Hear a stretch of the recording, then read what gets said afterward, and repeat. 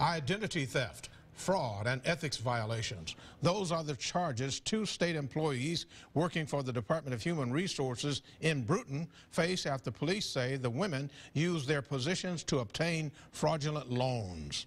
As News 5's Pat Peterson reports, 4 others, including an employee at a cash advance store, are accused of stealing tens of thousands of dollars in a loan scheme that went on for nearly 2 years. In a small town that still believes in faith and family values, trust goes a long way in Brewton. Wow. That's why many here were disappointed when they found out 6 of their neighbors, including 2 state DHR employees, were arrested and charged with identity theft, fraud, and possession of a forged instrument. It's a bad thing. Robert Green knows a few of the suspects. If you're doing wrong, you're going to get caught.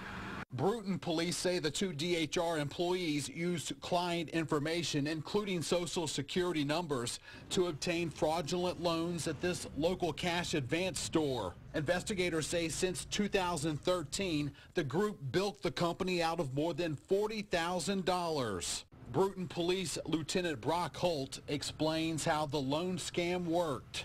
They were able to get social security numbers and date of births and other identifying information from different sources. They would take that information up to the business. When they take it to the business, they had the inside source that would help them obtain the loans. So when they obtained the loans, they'd walk out with the cash money. And when the loan defaulted, the company wasn't able to get up with anybody.